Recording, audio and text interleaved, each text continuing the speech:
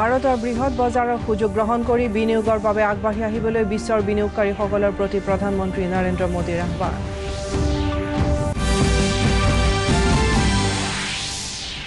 কেন্দ্ৰীয় চৰকাৰৰ কৰ্পোৰেট কৰ হ্ৰাস কৰাৰ সিদ্ধান্ত ঐতিহাসিক বুলি মুখ্যমন্ত্ৰী সৰ্বানন্দ সোণোৱালৰ আদৰণি।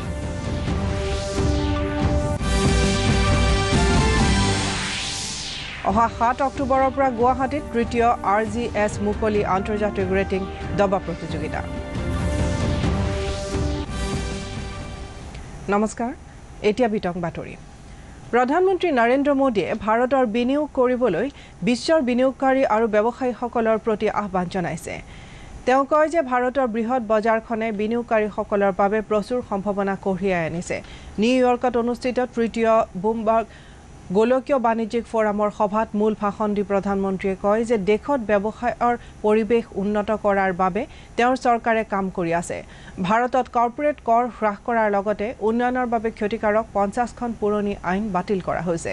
বেংকিং খণ্ডৰ সংস্কাৰৰ বিষয়ে উল্লেখ কৰি তেওঁ কয় যে বিগত 4 বছৰৰ ভিতৰত 377 নিযুত লোকক বেংকৰ জৰিয়তে সামৰি লোৱা হৈছে। দেশৰ প্ৰতিৰক্ষা খণ্ডকো 90% প্ৰত্যক্ষ বিদেশী বিনিয়োগৰ বাবে মুকলি কৰি দিয়া হৈছে বুলি তেওঁ উল্লেখ কৰে।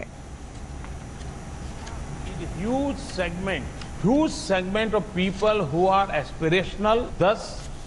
if you want to invest in a market where the latest trend and futures are appreciated, your desires and our dreams match perfectly. Your technology and our talent can change the world. মুখ্যমন্ত্ৰী সৰ্বানন্দ সোণোৱালে কেন্দ্ৰীয় চৰকাৰে corporate কৰ হ্ৰাস কৰাৰ বাবে গ্ৰহণ কৰা সিদ্ধান্তক ঐতিহাসিক বুলি আদৰণি জনাইছে। কালি দিছপুৰৰ জনতা ভৱনত অনুষ্ঠিত সংবাদমেলত মুখ্যমন্ত্ৰীয়ে কয় যে কৰ্পোৰেট কৰ হ্ৰাস কৰাৰ ফলত দেশত নতুন নতুন উদ্যোগ গঢ়াৰ পৰিৱেশ সৃষ্টি হ'ব। তেওঁ কয় যে ইয়াৰ ফলস্বৰূপে অসমৰ লগতে আছিয়ান আৰু BBIN দেশসমূহো উপকৃত হ'ব। অসমত 2018 চনত আয়োজন কৰা এডভান্টেজ আছামৰ ফলস্বৰূপে অসমত প্ৰায় 80,000 কোটি টকা বিদেশী বিনিয়োগৰ প্ৰস্তাৱ আহিছে আৰু ইতিমধ্যে 52,000 কোটি টকাৰ বিনিয়োগ হৈছে। আনহাতে 174টা উদ্যোগ প্ৰতিষ্ঠান গঢ় লৈ উঠিছে। প্ৰধানমন্ত্ৰী নৰেন্দ্ৰ মোদী আৰু বিত্তমন্ত্ৰী নিৰ্মলা সীতাৰমণক এই সাহসী পদক্ষেপৰ বাবে প্ৰশংসা কৰি তেওঁ কয় যে এক্ট ইষ্ট নীতি ৰূপায়ণ কৰাৰ ক্ষেত্ৰত ই নিশ্চিতভাৱে এক যোগাত্মক প্ৰভাৱ পেলাব। আৰু দক্ষিণ পূব এছিয়াৰ বিশেষকৈ আপোনালোকে দেখিছে যে আমি আজি তাৰিখত উদ্যোগ যিসকল উদ্যোগপতি আছে বা আমাৰ ইণ্ডিয়ান ইণ্ডাষ্ট্ৰি গ্ল'বেলি কম্পিটিটিভ কৰাৰ মানসিকতাৰে যিটো পদক্ষেপ গ্ৰহণ কৰা হৈছে, আমি বিশেষকৈ এক্ট ইষ্ট পলিচিৰ যোগেদি সাউথ ইষ্ট এছিয়াৰ আমাৰ আছিয়ান আৰু BBN এই কাণ্ট্ৰিসমূহৰ ভিতৰত আমাৰ এই অঞ্চল অত্যন্ত উদ্যোগ প্ৰতিষ্ঠা কৰাৰ বাবে অত্যন্ত এটা ইনভেষ্টমেণ্ট ফ্ৰেণ্ডলি ডেষ্টিনেশ্যন হিচাপে এই অঞ্চলো লাভান্বিত হ'ব। ৰাজ্যপাল অধ্যাপক জগদীশ মুখীয়ে কয় যে বৰ্তমান অসমে উন্নয়ন প্ৰক্ৰিয়াৰ এক অভূতপূৰ্ব স্তৰৰ মাজেদি অতিক্ৰম কৰিছে আৰু ৰাজ্যখনৰ জনসাধাৰণৰ জীৱনৰ মানদণ্ড উন্নীত হোৱাৰ পৰিপ্ৰেক্ষিতত উন্নয়নমূলক সাংবাদিকতাৰ গুৰুত্ব বৃদ্ধি পাইছে। ITV নেটৱৰ্ক আৰু প্ৰাগ নিউজৰ যুটীয়া প্ৰচেষ্টাত আৰম্ভ হোৱা এনি নিউজ চেনেলৰ উদ্বোধনী অনুষ্ঠানত ভাষণ দি ৰাজ্যপালে কয় যে নতুন চেনেলটোৱে উত্তৰ পূৰ্বাঞ্চলৰ জনসাধাৰণৰ মাজত বাতৰি সম্প্ৰচাৰ কৰিব আৰু সেইবাবে এই চেনেলটোৱে অঞ্চলটোৰ সেৱাত নিজকে নিয়োজিত কৰিব লাগিব। এই চেনেলটোৱে ৰাজ্যখনৰ জনসাধাৰণৰ আশা আকাংক্ষা প্ৰতিফলিত কৰাৰ লগতে ৰাজ্যখনৰ উন্নয়নৰ বিষয়সমূহ ৰাষ্ট্ৰীয় পৰ্যায়ত যথোচিতভাৱে উত্থাপন কৰিব লাগিব বুলি তেওঁ মন্তব্য কৰে। অনুষ্ঠানত ডনাৰ দপ্তৰৰ ৰাজ্যমন্ত্ৰী ডক্টৰ জিতেন্দ্ৰ সিং, বিজেপিৰ ৰাষ্ট্ৰীয় সাধাৰণ সম্পাদক ৰাম মাধৱ, ITV নেটৱৰ্কৰ প্ৰতিষ্ঠাপক কাৰ্তিকেয় শৰ্মা আৰু প্ৰাগ নিউজৰ প্ৰতিষ্ঠাপক সঞ্জীৱ নাৰায়ণ প্ৰমুখ্যে ভালেসংখ্যক বিশিষ্ট ব্যক্তি উপস্থিত আছিল। প্ৰাক্তন মুখ্যমন্ত্ৰী তৰুণ গগৈয়ে সংসদত নাগৰিকত্ব সংশোধনী বিধেয়ক পুনৰ উত্থাপন কৰিবলৈ চলোৱা প্ৰচেষ্টাক ৰাজ্যখনৰ জনসাধাৰণৰ অস্তিত্বৰ প্ৰতি এক ভাবুকি বুলি অভিহিত কৰিছে। কালি গুৱাহাটীত এখন সংবাদমেল সম্বোধন কৰি গগৈয়ে কয় যে নাগৰিকত্ব সংশোধনী বিধেয়ক গৃহীত হ'লে উচ্চতম ন্যায়ালয়ৰ তত্বাৱধানত প্ৰস্তুত কৰা ৰাষ্ট্ৰীয় নাগৰিক পঞ্জী মূল্যহীন হৈ পৰিব। ৰাজ্যিক বিজেপিয়ে ৰাজ্যখনৰ জনসাধাৰণৰ অস্তিত্ব আৰু সংস্কৃতি ৰক্ষণাবেক্ষণ কৰিব বুলি পূৰ্বে দিয়া প্ৰতিশ্ৰুতি ভংগ কৰিছে বুলি তেওঁ মন্তব্য কৰে এই ক্ষেত্ৰত অসম গণ পৰিষদ পৰোক্ষভাৱে জড়িত হৈ থাকিব পাৰে বুলিও তেওঁ সন্দেহ প্ৰকাশ কৰে অলপতে ৰাজ্যৰ বিত্তমন্ত্ৰী ডক্টৰ হিমন্ত বিশ্ব শৰ্মাই মৌখিকভাৱে ৰাষ্ট্ৰীয় নাগৰিকপঞ্জীক অস্বীকাৰ কৰাৰ সম্পৰ্কতো তেওঁ প্ৰশ্ন উত্থাপন কৰে কোকৰাঝাৰত এগৰাকী আৰক্ষী অধীক্ষকে প্ৰশাসনিক বিষয়া এগৰাকীক শাৰীৰিকভাৱে অপদস্থ কৰাৰ বিষয়ে উল্লেখ কৰি তেওঁ কয় যে এনে ধৰণৰ ঘটনাই ৰাজ্যখনত আইন শৃংখলা পৰিস্থিতিৰ অৱনতি হোৱাৰ কথা প্ৰমাণ কৰিছে বঙাইগাঁৱত হুৰা জুৱা খেল আৰু তীৰ খেলৰ প্ৰচলন বৃদ্ধি পোৱাত সমাজত ইয়াৰ বিৰূপ প্ৰভাৱ পৰিলক্ষিত হৈছে বঙাইগাঁও জিলা মহিলা সংগ্ৰাম সমিতিয়ে কালি এনে ধৰণৰ অসামাজিক কাৰ্যকলাপৰ বিৰুদ্ধে চহৰখনত এক প্ৰতিবাদী সমদল উলিয়ায় পিছত সমদলকাৰীসকলে উপায়ুক্তৰ কাৰ্যালয়ৰ সন্মুখত বিক্ষোভ প্ৰদৰ্শন কৰে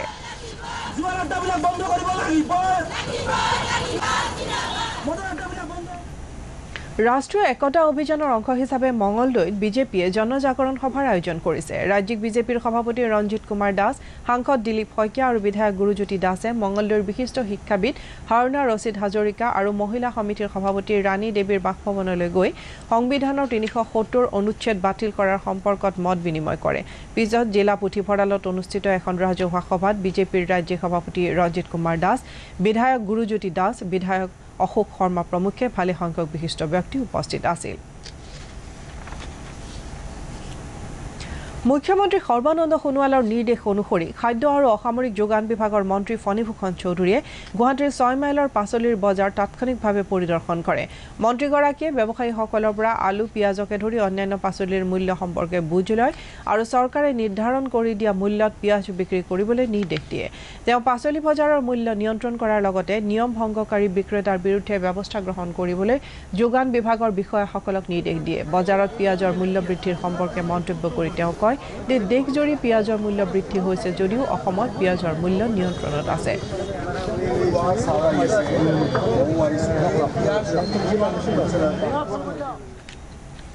ৰাজ্যৰ অন্যান্য প্ৰান্তৰ লগতে দৰঙতো পোষণ অভিযানৰ অন্তৰ্গত বিভিন্ন কাৰ্যসূচী ৰূপায়ণ কৰা হৈছে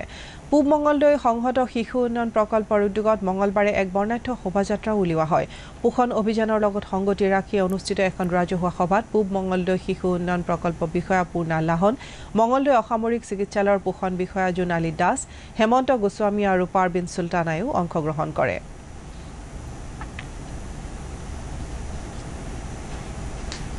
কেন্দ্ৰ তথা ৰাজ্য চৰকাৰে জনসাধাৰণক বিপথে পৰিচালিত কৰিবলৈ গ্ৰহণ কৰা সিদ্ধান্তৰ বিৰোধিতা কৰি ভাৰতীয় গণনাট্য সংঘৰ প্ৰতিবাদী সাংস্কৃতিক অভিযান আৰম্ভ কৰিছে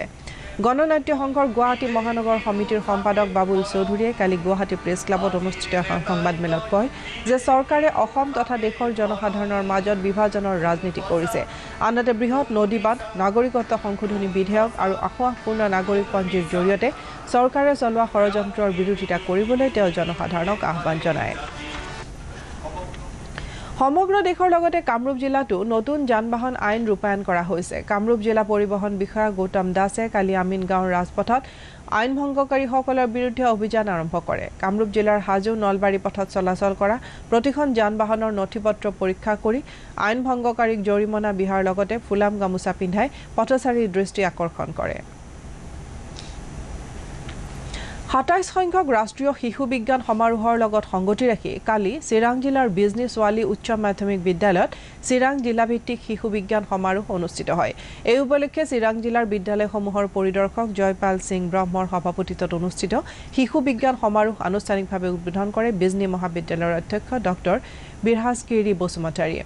অনুষ্ঠানত বিধায়ক কমল সিং নাৰ্জাৰী বিজনীৰ মহকুমাধিপতি দিঠকানন্দ হাজৰিকায়ো অংশগ্ৰহণ কৰে এই সমাৰোহত জিলাখনৰ ৪২খন বিদ্যালয়ৰ ছাত্ৰ-ছাত্ৰীয়ে ৬৪টা বিজ্ঞান প্ৰকল্প প্ৰদৰ্শন কৰে কামৰূপ মহানগৰ জিলাৰ সমাজ কল্যাণ কাৰ্যালয়ৰ উদ্যোগত আৰু কামৰূপ জিলা আইন সেৱা প্ৰাধিকৰণৰ সহযোগত কালি গুৱাহাটীৰ ৰাজ্যিক সমাজ কল্যাণ পৰিষদৰ অমল প্ৰভা ভৱনত গাহস্থ হিংসা সম্পৰ্কত এক সজাগতামূলক অনুষ্ঠানৰ আয়োজন কৰা হয় সভাত মুখ্য অতিথি হিচাপে ভাষণ দি অসম ৰাজ্যিক আইন সেৱা প্ৰাধিকৰণৰ সদস্য সচিব সত্যনাথ শৰ্মাই কয় যে মহিলাৰ বিৰুদ্ধে গাহস্থ হিংসা ভাৰতত এক জটিল সামাজিক ব্যাধি হিচাপে দেখা দিছে এই বিষয়টোৱে সমাজ বিজ্ঞানী স্বাস্থ্য সেৱাৰ লগত জড়িত লোককে ধৰি বিভিন্ন শ্ৰেণীৰ লোকক আকৰ্ষিত কৰিছে বুলি তেওঁ মন্তব্য কৰে সভাৰ লগতে গাহস্থ হিংসাৰ বিভিন্ন বিষয়ত কাৰিকৰী বৈঠকো অনুষ্ঠিত হয় অনুষ্ঠানত হিউমেন ৰাইটছ ল নেটৱৰ্কৰ নন্দিতা ডেকা আৰু ৰাজ্যিক সমাজ কল্যাণ পৰিষদৰ অধ্যক্ষা কৃষ্ণা দাসো উপস্থিত আছিল অসম দবা ক্লাবৰ উদ্যোগত অহা 7 অক্টোবৰৰ পৰা গুৱাহাটীৰ ৰয়েল গ্লোবেল স্কুলত তৃতীয় RGS গুৱাহাটী ভাৰত মুকলি আন্তৰ্জাতিক ৰেটিং দবা প্ৰতিযোগিতা অনুষ্ঠিত হ'ব কালি গুৱাহাটীত অনুষ্ঠিত এখন সংবাদমেলত এই কথা সদৰি কৰি উদ্যোক্তা সমিতিৰ সম্পাদক বিশ্বজিৎ ভাৰদ্বাজে কয় যে মুখ্যমন্ত্ৰী সৰ্বানন্দ সোণোৱালে এই প্ৰতিযোগিতা উদ্বোধন কৰিব প্ৰতিযোগিতাত America chilli Belgium Sri Lanka Thailand Philippines Nepal আৰু বাংলাদেশকে ধৰি প্ৰায় 400 খেলুৱৈয়ে অংশগ্ৰহণ কৰিব ধেমাজিৰ আবকাৰী বিভাগে ৰতুৱা নেপালী খুটি অঞ্চলত দীৰ্ঘদিন ধৰি চলাই থকা চুলাই মদৰ ব্যৱসায়ৰ বিৰুদ্ধে অভিযান চলাই 8জন অবৈধ চুলাই ব্যৱসায়ীক আটক কৰাৰ লগতে 35 লিটাৰ অৰুণাচলী সুৰা জব্দ কৰে আবকাৰী দলটোৱে চুলাই প্ৰস্তুত কৰা সামগ্ৰী 8টা যন্ত্ৰ 510 লিটাৰ জুলিয়া গুৰু জব্দ কৰে এতিয়া শাৰদীয় বতৰ আহিনৰ বুকুচাত উঠি আহিল আকৌ শৰৎ ধৰাৰ বুকুলৈ আহিবলৈ যিদৰে দুৰ্গা দেৱী সাজু হৈ উঠিছে সেইদৰে দেৱীৰ আশীষ লবলৈ ভক্তসকলো প্ৰস্তুত হৈছে ইয়াৰ সমান্তৰালকৈ দুৰ্গা দেৱীৰ প্ৰতিমা নিৰ্মাণৰ কামত মৃৎশিল্পীসকল ব্যস্ত হৈ পৰিছে নগাঁও জিলাৰ হৈবৰগাঁও ধিং সামগুৰি ৰূপহী আৰু ৰহাত একেই দৃশ্য পৰিলক্ষিত হৈছে মৃৎশিল্পীসকলে ৰং তুলিকাৰে দেৱীৰ প্ৰতিমাসমূহ সাজু কৰি তুলিছে পূজাৰ দিন চমু চাপি অহাৰ লগে লগে মৃৎশিল্পীসকলৰ হাতৰ পৰশত দুৰ্গা দেৱীৰ প্ৰতিমাসমূহে প্ৰাণ পাই উঠিছে শেষত প্ৰধান বাতৰিসমূহ আকৌ এবাৰ ভাৰতৰ বৃহৎ বজাৰৰ সুযোগ গ্ৰহণ কৰি বিনিয়োগৰ বাবে আগবাঢ়ি আহিবলৈ বিশ্বৰ বিনিয়োগকাৰীসকলৰ প্ৰতি প্ৰধানমন্ত্ৰী নৰেন্দ্ৰ মোদীৰ আহ্বান কেন্দ্ৰীয় চৰকাৰৰ কৰ্পোৰেট কৰ হ্ৰাস কৰাৰ সিদ্ধান্ত ঐতিহাসিক বুলি মুখ্যমন্ত্ৰী সৰ্বানন্দ সোণোৱালৰ আদৰণি